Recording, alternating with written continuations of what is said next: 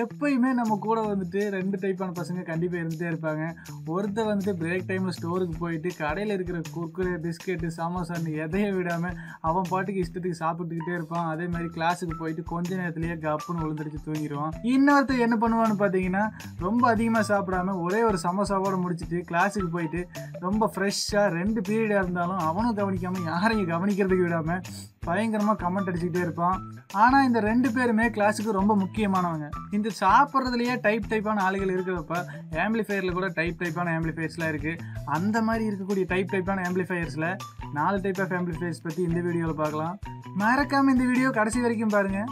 நான் தான் பிரகாஷ்ராஜ், இது நம்ம ஸ்டூடெண்ட்ஸ் கார்னர். வாங்க வீடியோக்குள்ளே போகலாம்.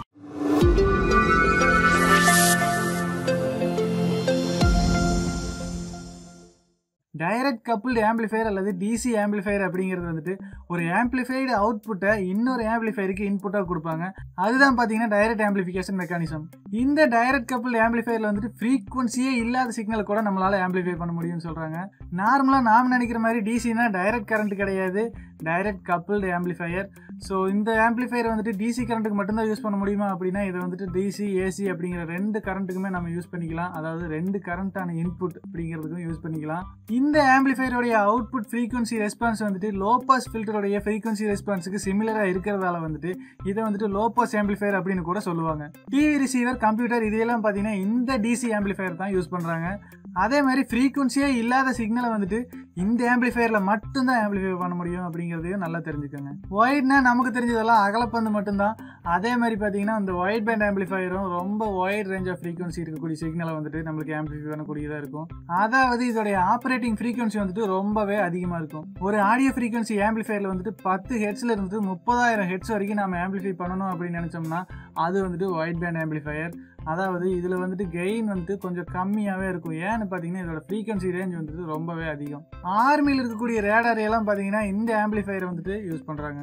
நேரோ பேண்ட் ஆம்பிளிஃபையர்ஸ் அப்படின்னா ஃப்ரீக்வன்சி ரேஞ்ச் வந்து ரொம்பவே கம்மியாக இருக்கக்கூடிய சிக்னலை ஆம்பிளிஃபை பண்ணுறது தான் இந்த நேரோ பேண்ட் ஆம்பிளிஃபையர். ஒரு பெரிய ஃப்ரீக்வன்சி ரேஞ்ச் இருக்கக்கூடிய ஆடியோ சிக்னல் இருந்துட்டு நம்ம வந்துட்டு ஒரு சின்ன பார்ட்டை மட்டும் ஆம்பிளிஃபை பண்ணோம் அப்படின்னா அது வந்துட்டு நேரோ பேண்ட் ஆம்பிளிஃபையர். அதாவது முன்னாடி சொன்ன மாதிரி அந்த 10 ஹெர்ட்ஸ்லேருந்து 30,000 ஹெர்ட்ஸ் இருக்கக்கூடிய அந்த சிக்னலையே நம்ம எடுத்துக்குவோம். அதில் வந்துட்டு 10லேருந்து 1000 ஹெர்ட்ஸ் வரைக்கும் இருக்கக்கூடிய அந்த பார்ட் மட்டும் நம்ம ஆம்பிளிஃபை பண்ணோம் அப்படின்னா அது வந்துட்டு நேரோ பேண்ட் ஆம்பிளிஃபையர். ஒரு ஒயிட் ரேஞ்ச் ஆஃப் ஃப்ரீக்வன்சியில் வந்துட்டு நம்ம ஒரு சின்ன பார்ட்டை மட்டும் ஆம்பிளிஃபை பண்ணோம் அப்படின்னா அது வந்துட்டு நேரோ பேண்ட் ஆம்பிளிஃபையர். நாம் ஒயிட் பேண்ட் ஆம்பிளிஃபையரோட கம்பேர் பண்ணும்போது பார்த்தீங்கன்னா இந்த நேரோ பேண்ட் ஆம்பிளிஃபையருக்கு கொஞ்சம் கெயின் ரொம்பவே அதிகமாக இருக்கும்.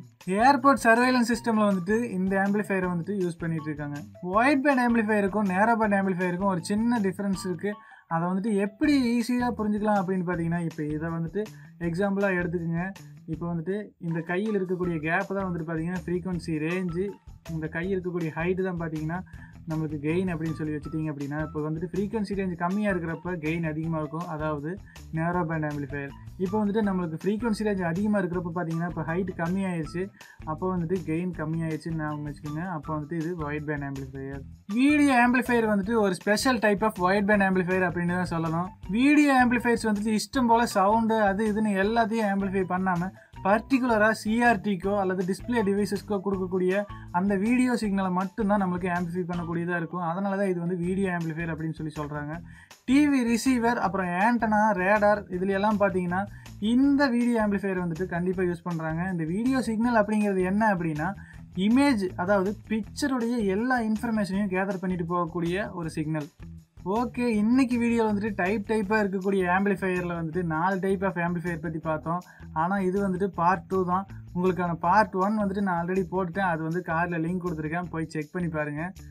ஸோ இன்ட்ரோவில் என்னடா சாப்பாடு, ஸ்டோரு, பசங்க, தீனி பண்டாருங்க இந்த மாதிரி கான்செப்ட்லாம் சொன்னனே, அதை வீடியோக்குள்ளே ஏன் யூஸ் பண்ணவே இல்லை அப்படின்னு சொல்லி பார்த்தீங்கன்னா அந்த எக்ஸாம்பிளெல்லாம் நீங்கள் தான் ரிலேட் பண்ணணும். நான் வந்துட்டு ஒயிட் பேண்ட் ஆம்பிளிஃபையருக்கும் நேரோ பேண்ட் ஆம்பிளிஃபையருக்கும் தான் பார்த்தீங்கன்னா அந்த எக்ஸாம்பிளை சொன்னேன்.